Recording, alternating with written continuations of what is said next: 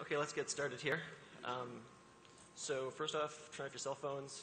They told me to say that, so please do it. I did mine. Was I supposed to say something else? I don't think so. Oh, by the way, this talk will be online pretty much right away, starting like Monday or something, so don't worry about taking little pictures. And it'll be on the Vault anyways, of course, a little plug for that. So let's talk about faces, since that's probably why you're here. I'm going to show you a movie. The movie will not have audio because my computer decided to break, like literally right now, and not display any audio. So I'm going to show you the movie and kind of talk over it as we restart. Look at that dexterity. This is some real-time facial animation demo that I've been working on, kind of on my own for a while. It's a project that's been bugging me pretty much forever. And so the trick is that I did some scans of this guy, and then made some blend shapes, and then animated it with traditional, standard, good old-fashioned motion capture data. And this runs in real time at like 5 milliseconds or so on my 660 Ti back home. So that's basically what I'm talking about. This video will be online with audio on the GDC Vault, if you want to get audio. Okay, let's see if I can do this. All right. Okay, so we've all seen these really amazing looking raw scans, and they're like surprisingly cheap and easy to get. Photogrammetry has gotten really good, and the thing is, how can we actually make some kind of rig that artists can actually use that matches what these raw scans look like originally? We don't want to lose all this detail when we actually start driving it with real data. And so the problem is, how do we define a rig in this way? And the big disagreement that I have with a lot of people is that it's not just the geometry. You really need those diffuse maps. So skipping ahead a little bit, here's the neutral pose and one of the solved diffuse maps. And then you go to the smile, there's wrinkles, but there's a lot of stuff happening in here. If you look like right up here, like right above the nasolabial lobe, there's a little bit of redness that changes. You can see in the stretch texture. You can see like the color of the wrinkles changes.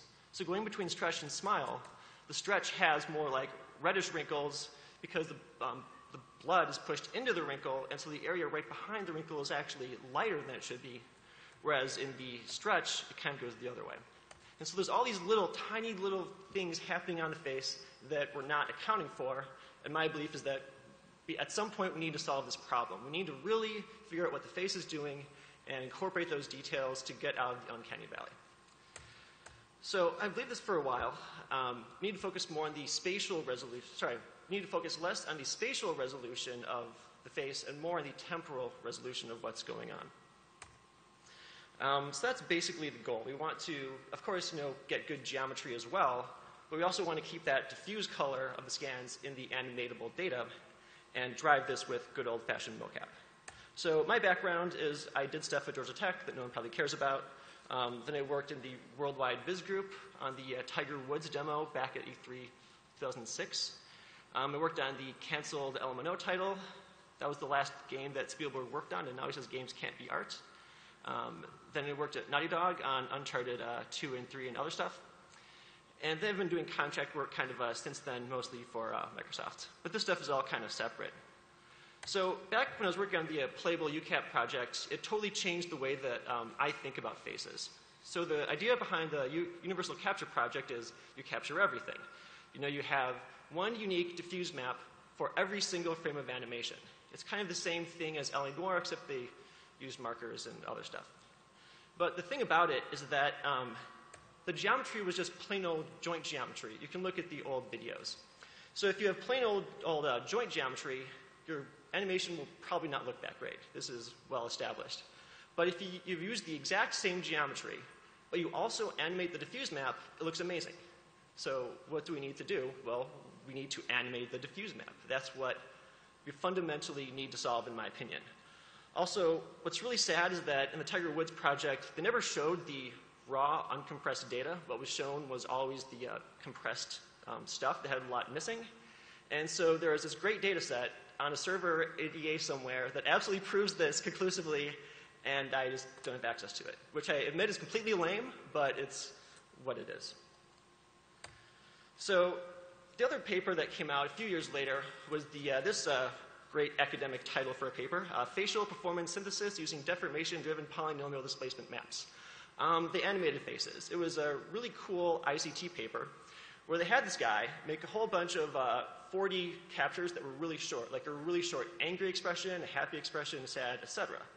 And they captured the geometry, displacement, and diffuse color per frame. So I can flip between two of them, but they, of course, have the whole movie file.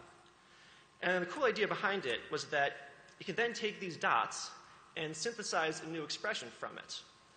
Using the position of the dots, you can figure out where you are in those initial poses and, in theory, get really high-quality data.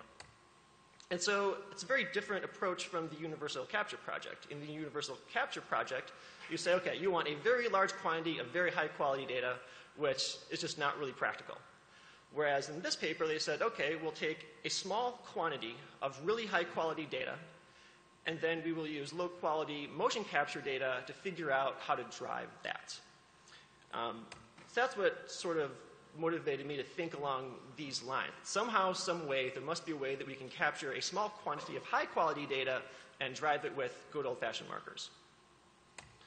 So another cool paper that I saw was this one. Basically what they did is they did a bunch of raw scans of a face, and then they aligned them all mostly automatically and then drove it using standard motion capture data. You've also probably already seen the Digital IRA project. If you haven't, then please Google it and watch it, because you should look at it. It was done by ICT and, of course, other people doing the rendering. But they use the same process where you have a few high-quality scans and then you sort of drive it with data. The other cool thing is that Edgy-Soft Photoscan is kind of really kicking ass right now. It's a really good piece of software. It's really cheap, and you can get really incredible quality scans using standard SLRs. So you have these really great scans from Infinite Realities. So that's sort of what led me to lead to this approach. The idea that you can scan an actor, process those raw scans into some kind of aligned blend shapes, compress that data in real time, and then drive those blend shapes with mocap and do all the usual kind of standard rendering stuff. So scanning. Scanning is much easier than it used to be. So for this one, I did a scan with Infinite Realities, founded by Lee Perry Smith. He has a really good facial setup with 48 cameras. He also has a 150 camera setup for the full body scans, and he keeps buying more cameras.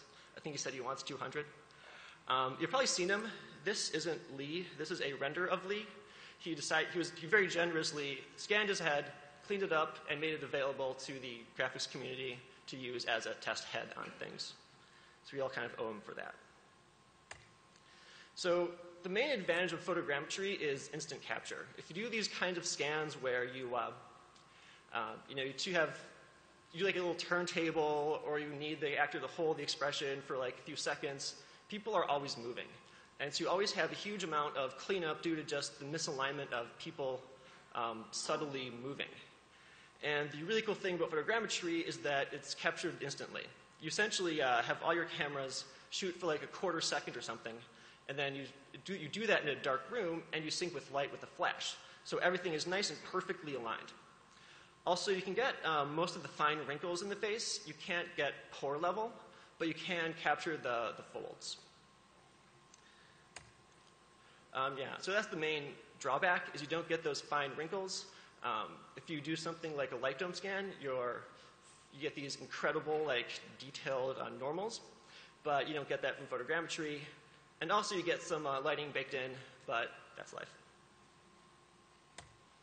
And so in this case, I did a shoot with 70 expressions, solved in photoscan to 7.5 million polys. They're also really great resolution. So he has 48 cameras. Each camera is like 5K. And so you can zoom in, and you can keep zooming in, and each individual pore is like 5 pixels wide. So let's talk about actually doing something with this data now that we, in theory, have it. So look at this later. Sorry, you missed it. So the first thing you have to do, of course, is retopologize a mesh. So I had this sort of generic retopologized mesh made with 4,800 verts. It's not low, but it's not exactly high either. Games are shipping with higher counts than that. I also had a standard joint rig made. There's 150 joints, nothing really fancy. There's a few extra ones on the neck and a few on the interior of the lips, but otherwise it's basically your good old standard boring joint rig. Also, I'm a believer in the sort of old school boring UV space. I'm not a fan of cutting up into tiny little pieces. And the trick is that it actually gives you perfect stretch because you can only animate the middle of it. So basically cut out this little piece and only animate this section, and also it gives you almost nearly perfect flattening as opposed to cutting up a whole bunch of pieces. Except for the ears, but whatever. Also, I believe in dots. H.P. Diker, I owe a beer because he convinced me that you can track without markers, but you really want to track with markers. He lived through hell on the Matrix sequels because he didn't do this and is very adamant that this is what you should do, and I completely agree. If you have markers that you don't want, you can clean them up easily. Worst case scenario, you can do a healing brush in Photoshop. If you don't have markers and you need them, you are screwed. So I highly recommend using markers and cleaning it. So the way that I actually tracked these markers was the worst way you could possibly do it. I just sat down, opened Maya, and I placed the locators. It took me a while. I didn't feel like dealing with the whole pipeline thing because different programs have different things for camera distortion coefficients and yada, yada, yada, and Y is up. So I just did it the horrible way. It took me like a day or two. And so once you have these joints, you can implicitly create a nice little joint rig. Each of these colors is one of these little locators. It's not the original joint rig. It's the locators that I put on that face. And so we want to align this artist mesh to the face. And so one way we can do that is by adjusting the joints. So if we have one of our little locator joints on the artist mesh, we can see where it should be on the actual scan, and then we can move the joint locator to that point, and then the mesh kind of follows along. Another rule is that obviously we want this artist mesh to match where the scan is in 3D space. So if we have our little artist mesh with these little points, and we have the actual scan from the scan data in 3D, we can find the nearest point on the scan for every single vertex and then sort of snap to it or get some delta closer to it. The third thing we can do is use Laplacian smoothing. So if we have a little vertex in the middle, it has these neighbors, 5 in this case. Well, the average of those 5 neighbors is like this point right here, not to scale, don't actually calculate it. But the difference between where a point is and the average of its neighbors is called the Laplacian of a point. And so we can do this in a whole bunch of iterations. So at first you move the locators to match where they should be, and the mesh follows along. Then you have every single point on your artist mesh locked to the scan. And then you relax the mesh to try and keep it from smoothing, try to keep it from bunching up in places. And then you do this a whole bunch of times in a whole bunch of iterations, and eventually it kind of solves. And so on the left side, we have the solved blend shape. And in the middle, you have the original scan. And the right side is the two overlaid with each other. The fact that they have a lot of kind of noise in there means that they fit pretty well. Okay, so that's half the problem. That's how we can sort of get our blend shapes mostly aligned. But now we can, of course, project our textures. But they look kind of like this. So that looks kind of okay. Here's 3 going back and forth. And at a glance, it looks like they're pretty well aligned, but they're actually not. If you look very closely at like the eyebrows, you can see that there's a lot of little movement in there. And then if you zoom in on, say, like the area right around here, there's a lot of wobbling. It's going to be very hard to compress this data in a meaningful way without sort of losing it, because you really need to get all this data to align. So now we get to talk a little bit about optical flow. So optical flow is the process of finding a correspondence between 2 images. And so what this paper did, which was really cool, is they calculated the curvature for every single one of these poses. And the idea is that The curvature should be in the same place in different poses. And so then you can use optical flow on this data and get the scans to mostly align. The Digital IRA project used a similar concept, except they used optical flow on the diffuse map. They have all these diffuse maps, and then they used optical flow to try to make everything align with the neutral pore by pore. So that's basically what we're going to do. The one problem is that we can't actually solve the neutral to the eyebrow up because those wrinkles won't be in the neutral expression. So what you do is you want to find similar scans that have the similar curvature, and then use optical flow for those, and then also try to include the neutral expression when you can. The neutral expression is the only one that doesn't change. So the trick is that you can then have these expressions solved to each other. In theory, they should all converge to the neutral expression. In reality, they won't, but they'll at least be pretty close to each other, and it minimizes the amount of swimming across the textures. So I exported curvature maps like these. This is curvature, go figure. You also need to do some noise reduction to remove the minor details. You only want the big global details in the curvature. And the other problem, this is kind of hard to see, but I did a high frequency sort of pass on this. With photogrammetry scans, you can't use optical flow the same way that ICT does, because if you have a light dome, you have nice, perfectly ambient lighting, and you can use that to solve. However, with photogrammetry, you have some lighting baked into it. So if you imagine a point right here on your face, and you go like this, then its normal changes, and it gets different lighting, and it's impossible to actually match it with optical flow. It'll match the wrong value. So what you want to do is extract the high-frequency data so that you're actually using optical flow on the natural markers of the face as opposed to the baked-in lighting. So that's basically the idea. For every single pose, you want to use optical flow to make it align with its 5 sort of nearest poses, as well as the neutral, and then take the median. Taking the median has a really nice property that if a few of the optical flow solves are really bad, they'll just throw it away and take the best one in the middle.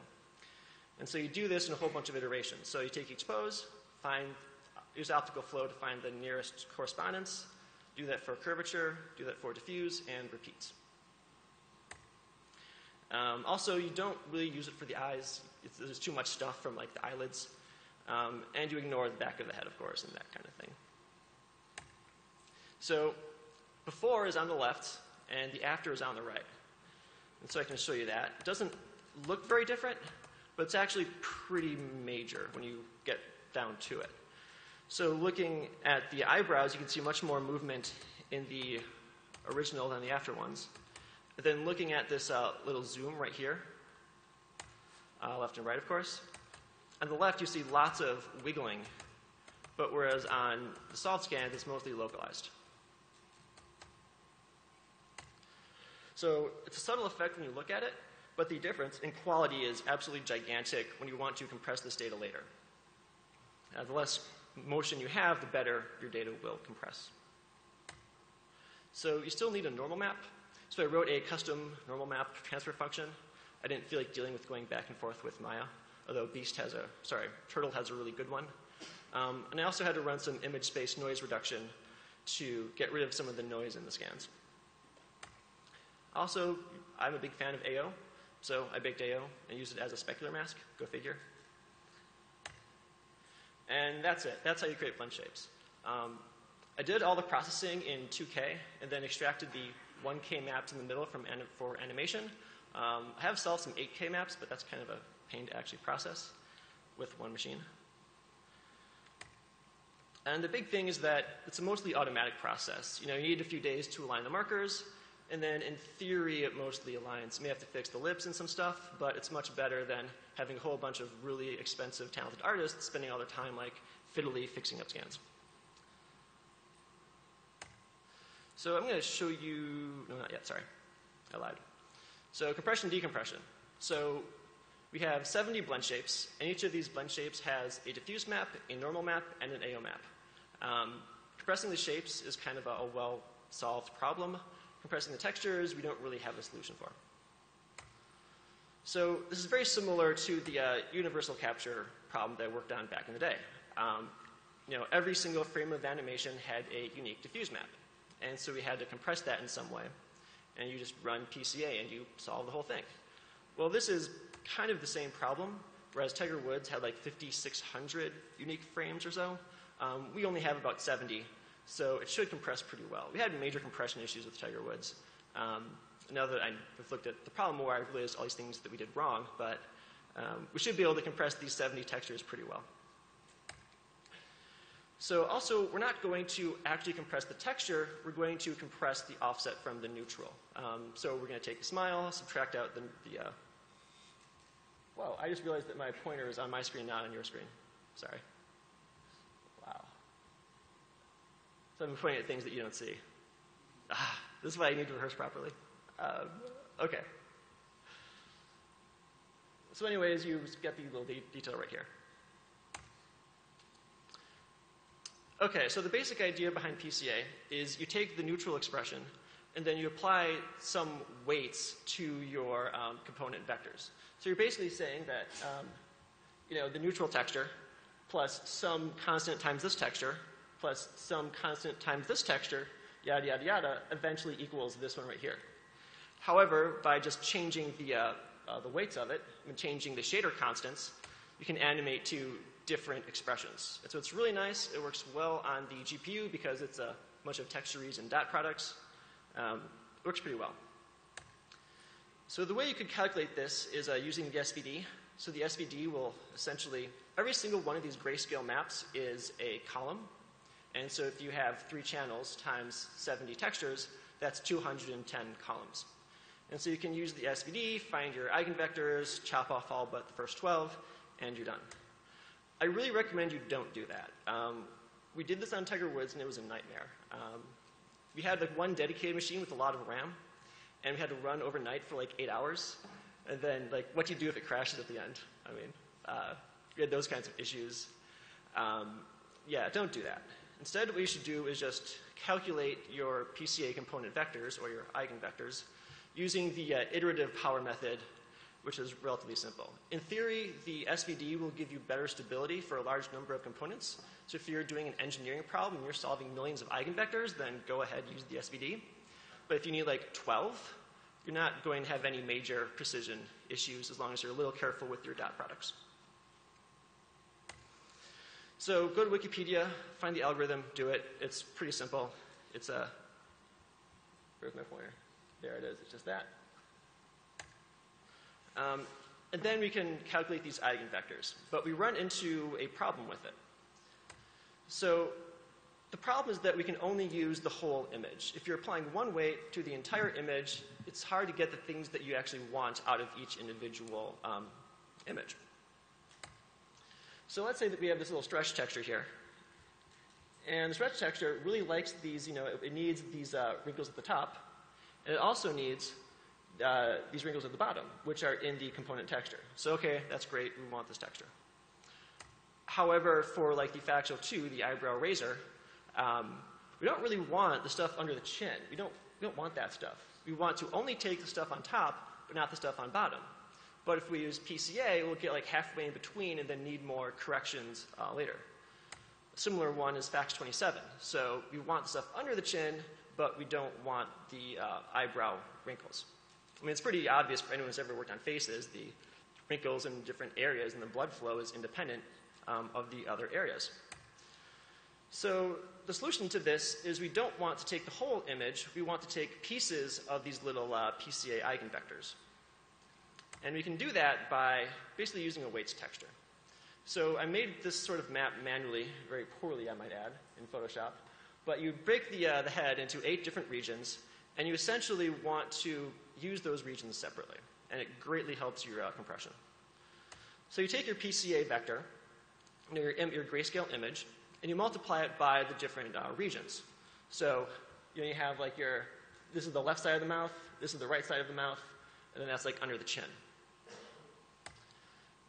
So in theory, if you're using PCA, you use the dot product. If you say, I want to have this single vector on the left, and I want to choose the weight that gets it as close as possible to my original image.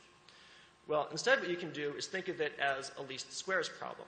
You have 8 different images because of the 8 different regions, and you want to choose the weights of those regions such that it gets you as close as possible to your original image. And in practice, what happens is it means that the stretch texture can decide, okay, I want this entire region under the neck. But the eyebrow raiser is allowed to say that I don't want that region, but it can still take the other areas. And similarly for the FAX27, you can also keep that region. So the trick is that it allows each of the different expressions to only take the areas of the component vectors that it wants, which leads to compression that gives you much better ratios, especially for small numbers of vectors. Over the long term, if you are compressing like thousands of eigenvectors, it eventually kind of converges and doesn't make a huge difference. But if you're doing, I don't know, a video game where you want to have as few components as possible, doing weights really helps. So here's the final results before and after compression. So before is on the left, after is on the right. And we can see that it's pretty decent for the eyebrow raiser. For the smile, it's pretty good. There's a little bit of softening right by the main wrinkles, which you probably can't see. Same for this one here. And then also the compressed texture. You can see it's losing a little bit of that coloration in the sort of right up on the right here. But it's pretty good, all things considered. So with PCA, you are going to lose some detail, but it could be a whole lot worse. If there's texture swimming, you lose a lot of detail really fast, so it's very important to have really good localized diffuse maps if you want to use PCA to compress it. Here's a shader. Look at it later. Sorry. Also, remember, I'm using old school UVs. They're flattened UVs optimized for the sort of entire face, and the middle is pretty small. But how big the face is in the original map doesn't actually matter, because we're still going to isolate that region and use a 1K region specifically for that and only animate that section. And so the trick is we can sort of encode the blurriness from downsampling into the PCA vectors. And so you can sort of compensate for the lower res original images, and it's mathematically the same thing. And so the cool thing is that, so this left image over here is, it's actually 1K. It's the 2K map downsampled into 1K. These component maps are all 1K, but only have just the region in the middle of the face. So what happens is you can compress all 70 of these maps down into the size of the equivalent of a single 2K map. I also compressed the normal and ambient occlusion. I used 512 for them. I didn't deal with detail normals, but maybe someday. Oh yeah, I did AO2. Yeah. And so for all this data, if you use BC7 compression, it's all in for all this PCA stuff, 8.7 megabytes. It actually fits in a reasonable size that we can actually use in games. Okay. One other thing is that I feel like we could use PCA for a lot of other things. So the X, Y, and Z channels of a normal map usually have really good coherency. So if you're doing like the standard approach where you have a neutral texture, a compressed texture, and a stretch texture, you can probably compress them all with PCA and make it a lot smaller. PCA is pretty great. You can easily blend things out. So for LOD, all you have to do is just zero out the weights and switch to the neutral only. You can scale the quality if you want more than 12 or less than 12. It's an arbitrary number that I picked. You get free emit mapping. You see all these academic papers where it's a great algorithm for compressing images. And then it's like linear sampling requires like 12 extra instructions.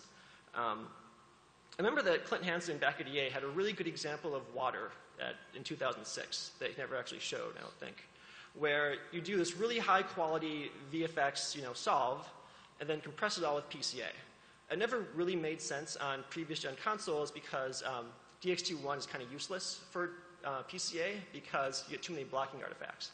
But with BC7, we can actually do this and get pretty good ratios. Another problem that I've been thinking about for years is baked light maps for time of day. If you have dynamic time of day, it's generally assumed that you can't bake light maps because it's too much data. In theory, you could bake out every time of day and then compress it. So that's blending. Here's some of the raw blend shapes. And I can try and do a video again. This one doesn't have audio, so it's actually the same.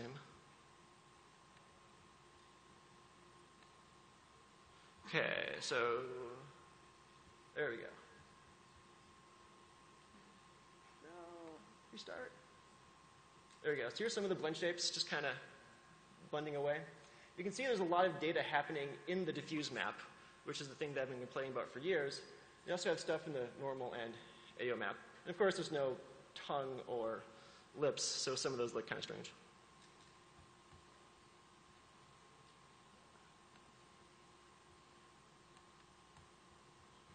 Okay.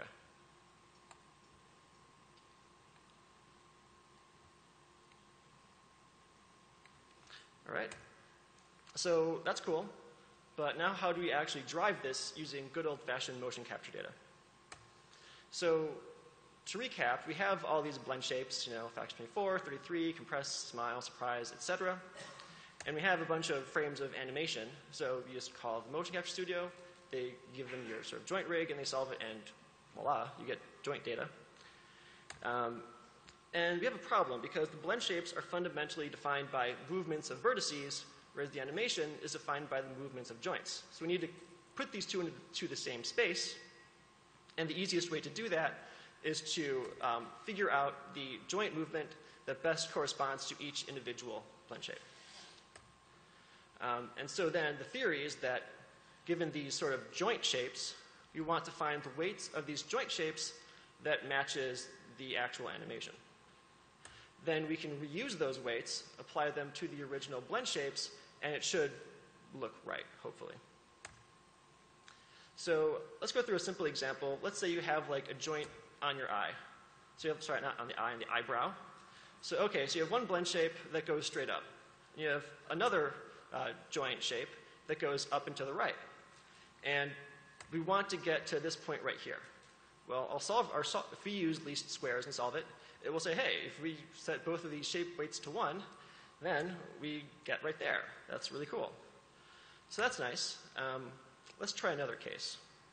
So in this case, we have, one shape has the eyebrow going straight up. Another shape has the eyebrow going up and to the right as well. But the motion capture data is only a slight movement to the right. So if you compress this with least squares, it's going to say, hey, I found a perfect solution for you. If we have, all of one shape and then negative of the other shape, we get the perfect exact value. Isn't this awesome? And so the thing is, we don't actually want to match the joint positions. We only want to match the joint positions if there's a reasonable way we can get there using, intuitive parameters. So a pretty obvious constraint for our solver is that we really don't want to have negative weights. Our matrix is over-constrained. Also, in the general solution of least squares, every single value will be non-zero, generally speaking. There's exceptions, but that's what will usually happen with a good real data. And we can't do a negative eyebrow up. If we want to do eyebrow down, that's great, but we don't want to use a negative eyebrow up to get there. And so the simple solution to this is to use non-negative least squares. It is exactly what it says it is. It is least squares where you don't allow non-negative values of your weights.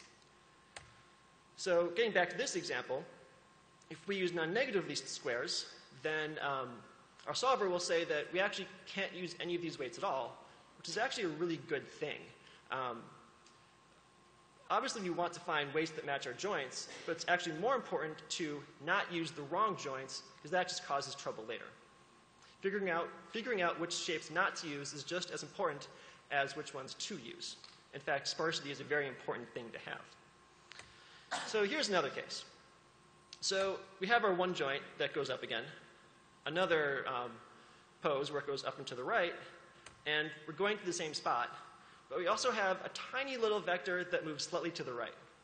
So our solver is going to say, hey, we can just make that a blend shape weight of 10, and we will be right there, and it's perfect. Which, of course, isn't what we want as well. So a very common solution to this is to say that your weights have to be between 0 and 1.0, or maybe like 1.5 if the mocap might go a little farther than your original poses. So you can use a proper range solver, or you can just clamp at the end. For the non-negative portion, you have to use a non-negative solver. But for the ones that go too high, you can just clamp it if you want to. And that's what I did. So in this case, we would say that we don't want the green one to have a weight of 10. We'll make a weight of 1. And we won't actually get there, but that's okay. That is the least worst thing we can do. So here's the really interesting case. So now we have an eyebrow up that goes straight up. We have, say, an eyebrow down pose that goes down and to the right. And we want to move slightly to the right. Well, our solver will say that, okay, we want both the eyebrow up and the eyebrow down. Because when they fight against each other, they converge to the exact value that we want. But that's not really good. We don't really want those blend shapes fighting each other. And so the standard solution to this is to add another constraint to your solver. So you would say that your eyebrow up and your eyebrow down can't go together. You can either have one or the other, but not both. That's one way to do it, but the problem is that there's so many combinations you have to deal with. Like, think about all the different jaw expressions and all the different smiles and variations of smiles. It's really hard to explicitly define a graph that says what you do and don't want. So I did not do this. Instead, I changed the math. So the trick is that instead of thinking of a joint as a 3-component vector of x, y, and z, you split the positive and negative. So positive x, positive y, minus y, positive z, and minus z. And this solves a lot of your problems. So getting back to this case, this initial vector, 0, 5, 0, would turn into 0, 0, 5, 0, 0, 0. The second vector would turn into 1, 0, 0, 0, 5, 0, 0. And what's interesting about this mathematically is that these initial vectors have a very strong negative covariance. Whereas in the adjusted 6-component vectors, they actually have no covariance. They're no longer related to each other. But the trick is that also when we solve these joints, they will also split that as well. So what happens is that the joints, the poses that go in the wrong direction simply have no covariance with the position you're trying to get to, and it ends up being 0, which is what you want. And so we find that our initial choice of 1 for both weights is, is very off because those two 5s don't cancel each other out. And we decided that the best solution is to not use either pose at all, which is actually good. So each shape has 150 joints, and each joint has 6 channels. So you can think of each individual pose as a 900 channel vector. So if you have 70 poses, that's a matrix with 900 rows and 70 columns that you can solve with non-negative least squares and then chop off your blend shapes that are too high. I used the same joint mask as well as I did for PCA. So you actually run this whole thing 8 times on each different region. So I'm going to show you one more video.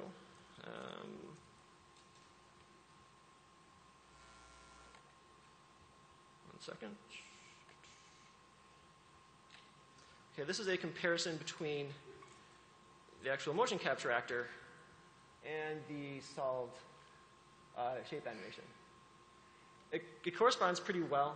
The areas where we captured a lot of data, like around the nasolabial lobe, tends to work pretty well. I wish I had captured more like mid-forehead up expressions. And this is just the raw data solved automatically with no artist cleanup at all. So I'm pretty happy with it given that. The one cheat is that I had to use the mocap solved joint animation for the lips and for the eyes because it gets you get fish mouth if you try to solve it in the lips. So you can look at this later on GDC Vaults. One more plug for you.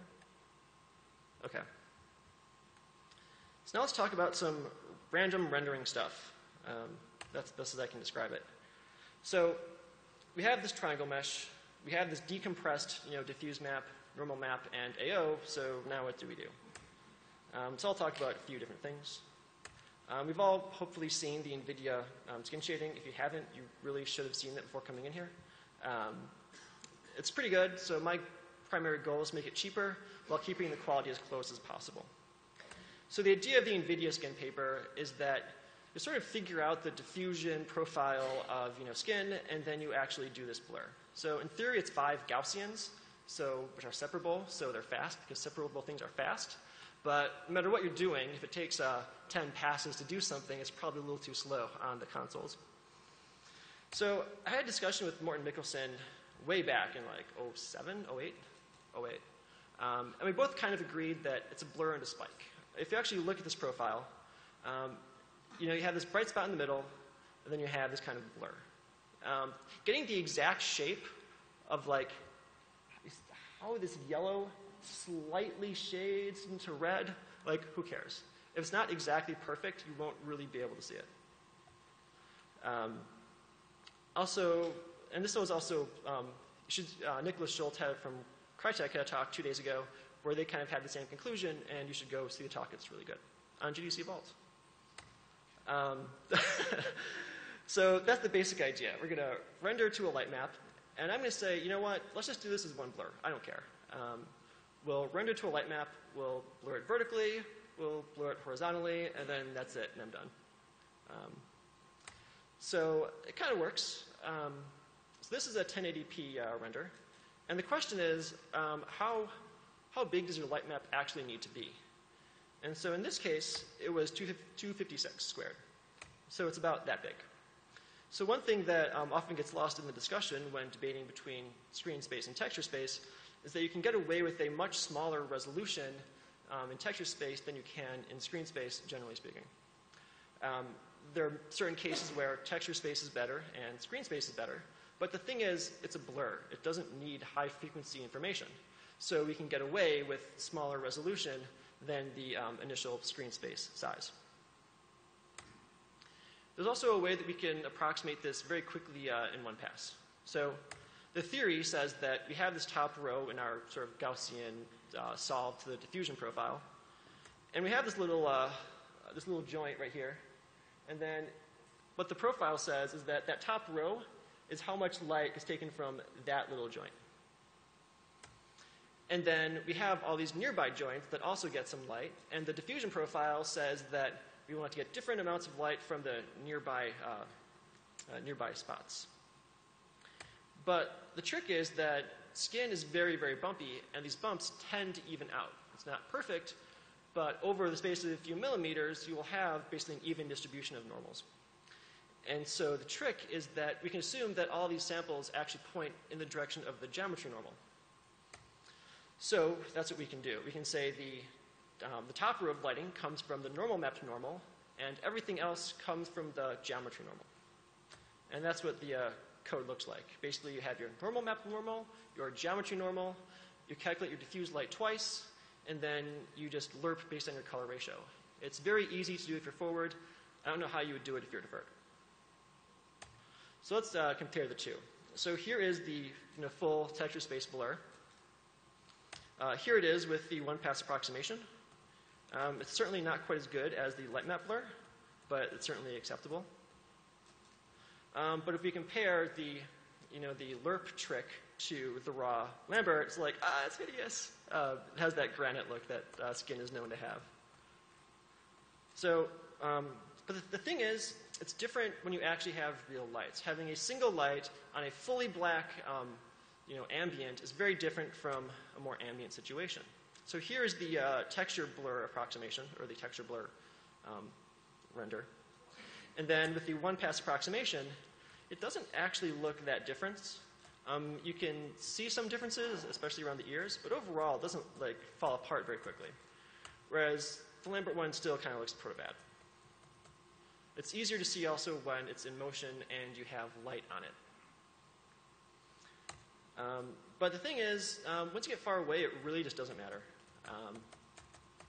Here's the comparison. I don't see any real difference between these. So that's one thing to consider. If you have really harsh lighting, you need more accurate subsurface scattering than you have flat lighting. So these tests where you'll see someone have a bright white light on a black ambient isn't really valid for evaluating subsurface scattering. You need some sort of ambient term that is reasonably close to what your game will have to evaluate which solution is best. Also, faraway characters don't need subsurface scattering. One thing I hear is that, well, with texture space, subsurface scattering, how would you handle an army of guys that are 300 fighting naked? You don't care. It doesn't matter because the blur is only like 2 millimeters wide anyways. So once things get far away, the size of that blur is less than a pixel. So there's no point in applying subsurface scattering to it.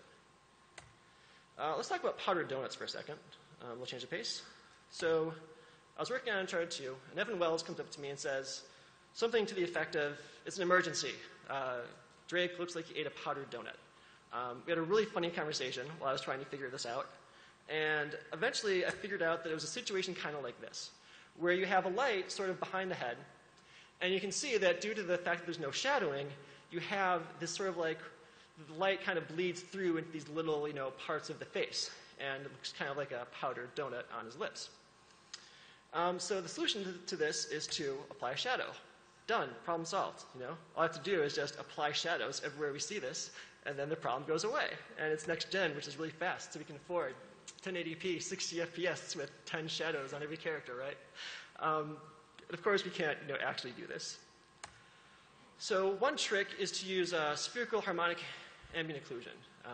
It's basically what it says it is. It's like ambient occlusion with spherical harmonics. The trick is for every vertex on the head, you figure out where the lighting can come from legally and store that in spherical harmonics. You do this by casting small little ambient occlusion rays offline. And so here's the original guy with no shadowing of any kind. And then with spherical harmonic ambient occlusion, it looks a lot better. It's certainly not perfect, but it's a lot better than it was. And it's not as good as a true shadow, but it's much cheaper. Don't need a pass. Here's another comparison. So there's no shadow at all. You can see the issues on the eyes and the nostrils and yada, yada, yada. And then spherical harmonic ambient occlusion solves most of it, except for that little, there's a little spot in the eye. If the black levels were a little better, you could see it. But there is actually like a little bit of light right there on my screen. But the shadow actually removes it. So let's look at some full renders. So in this case, so all those videos I showed were 4 lights, but with only one of those lights casting a shadow. The other 3 only occluded using spherical harmonic ambient occlusion. So if you turn everything off, we get that really annoying ear artifact. We have those little lights that come from the shadowing, the fill lights behind it. Spherical harmonic ambient occlusion will tend to solve this problem for you. It can ease the ambient occlusion says that light can't come from that direction. If we use just a shadow, we actually still see a problem because in addition to having the sunlight, there's also a fill light kind of down and to the right. So on the bottom part of the ear, you still get that sort of rim effect, the powdered ear. But using spherical harmonic ambient occlusion solves it for you. So the one other thing to keep in mind is that this is actually made worse by physically based shading. So with physically based shading, you tend to have these really bright specular highlights right at grazing angles, which is good because that's what real materials actually do. But then when you have self-shadowing artifacts where shadows aren't there, it actually makes the problem worse. So it's one thing to keep in mind. So it's better than nothing. It's too expensive to use everywhere. It's pretty easy to use if you're forward. If you're deferred, it's going to be kind of tough because it's 9 channels. Okay, adaptive tessellation, something that we've been saying that we were going to have forever. Had a conversation in, I think in 2006, where someone said the PS3 is the optimal architecture for subdivision surfaces. And that didn't quite pan out. But we can actually do it this generation. So here's the top of his head. You can see sort of the standard faceting artifacts. Well, we can adaptively tessellate just the very silhouette triangles, and that will solve most of the issue. Here's what it looks like with everything tessellated. It's not a big difference. Similarly, we can do the same thing kind of under the chin. So this is with no tessellation. And then by adaptively tessellating the ones by the silhouette, we can fix that particular artifact. And it looks very similar to doing the full tessellation everywhere.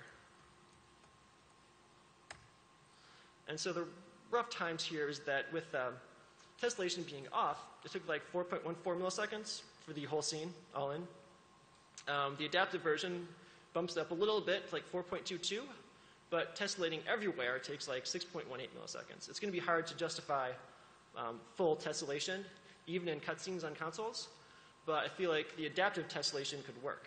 And the way it works, of course, is that the little triangles in blue are the only ones that are actually being tessellated. The rest are being sort of just going through the pass-through option.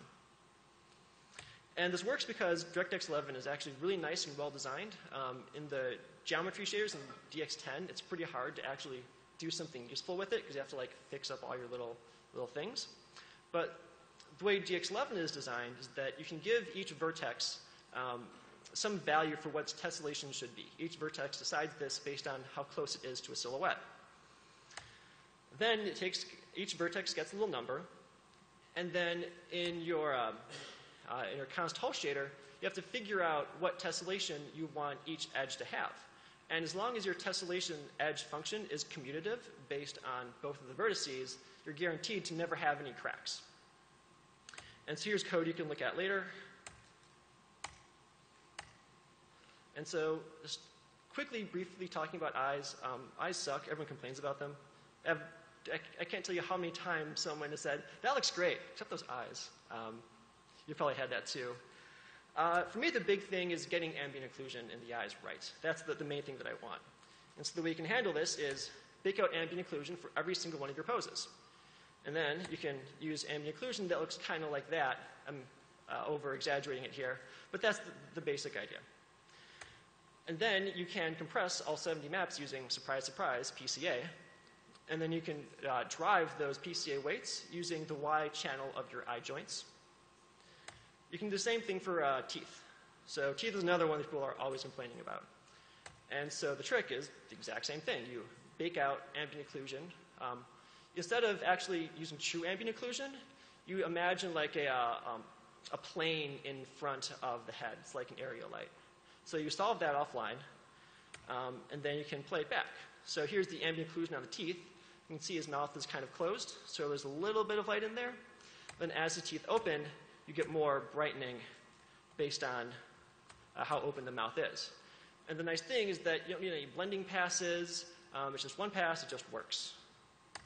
And, of course, you can compress all the maps with PCA and drive it with the wire mouth joints. So that's basically the whole talk. I'm a huge believer in the importance of diffuse animation, and it works. The one thing I don't like about the results that I got is that a lot of the data that's in the blend shapes is not actually being driven by the solver that I have. So that's one thing that I'm still kind of thinking about. Especially the wrinkles under the eye, they don't quite drive as well as they should. And of course, in the real world, you're going to need some method to adjust the meshes to some way. And we need better tools to do that. If the art director says, like, I want a more curvy nose, then you don't want to have to manually sculpt 70 different expressions one at a time. And he says, actually make it a little bit bigger. You have to go resculpt all 70 expressions. We need better tools to figure out how to do this.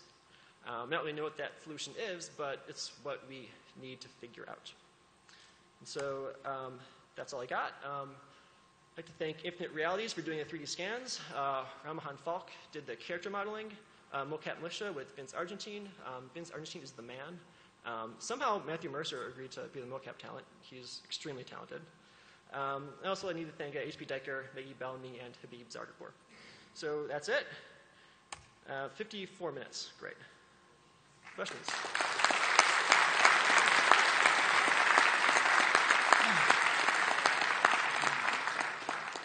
Any questions?